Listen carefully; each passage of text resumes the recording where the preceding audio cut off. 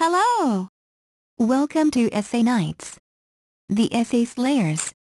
My name is Julie and I will be your instructor as we read through Jane Austen and Amb. Euro. And Amb. Trade.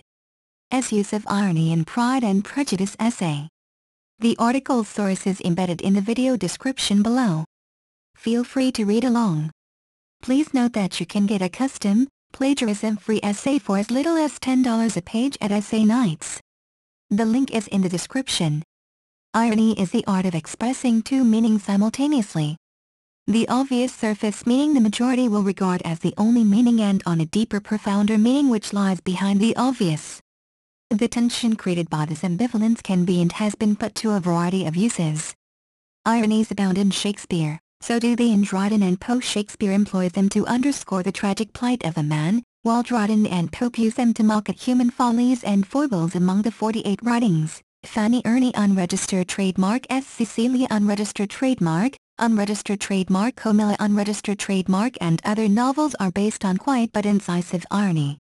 Thomas Love Peacock's O.E. Headlong Hall. O.E. Nightmare Abbey unregistered trademark. Maid Marian?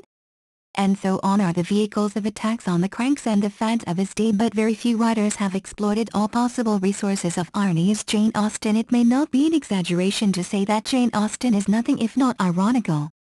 Irony is her very forte. It is in fact the very soul of her art. Pride and Prejudice, for instance, is steeped in irony.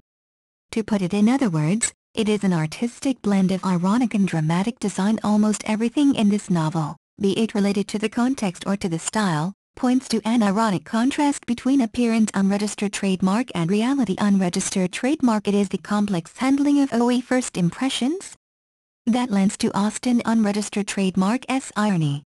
Perhaps the opening sentence of the book offers the aptest illustration of irony.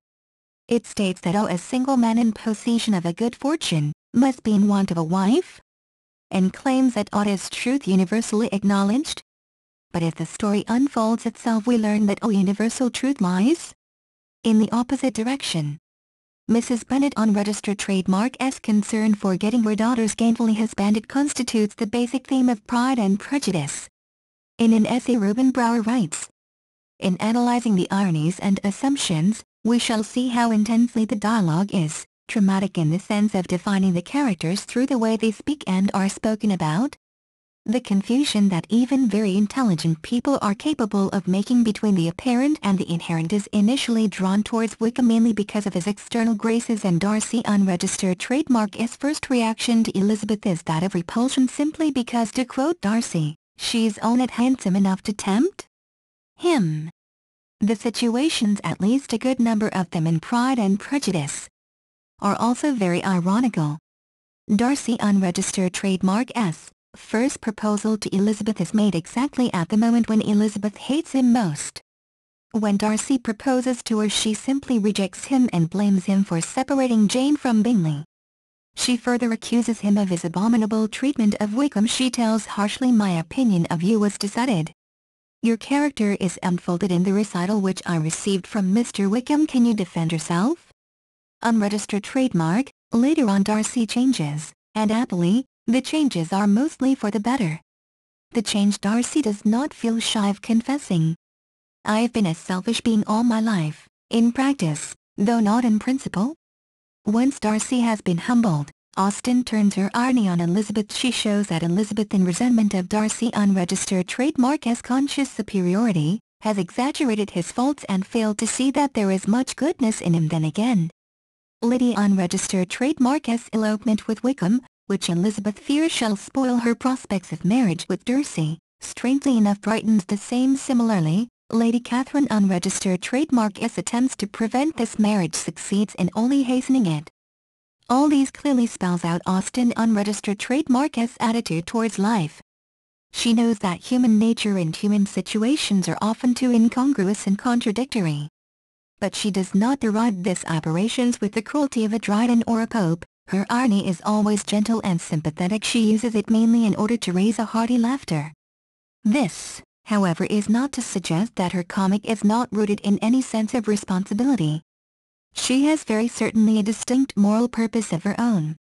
She will not only expose the antithesis between sense and nonsense, she will at the same time state her preferences in unmistakable terms. Needless to say, she casts her vote in favor of sense. There is pride in life, is also there is prejudice.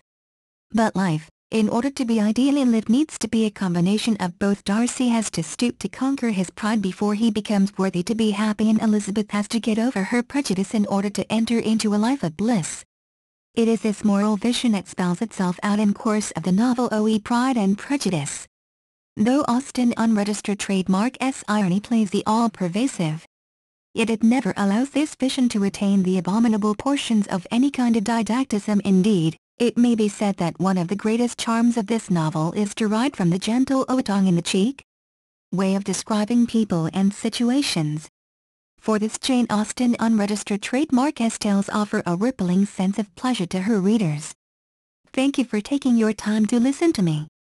I hope you enjoyed learning about Jane Austen and Euro and Trade as use of irony in Pride and Prejudice essay as much as I did.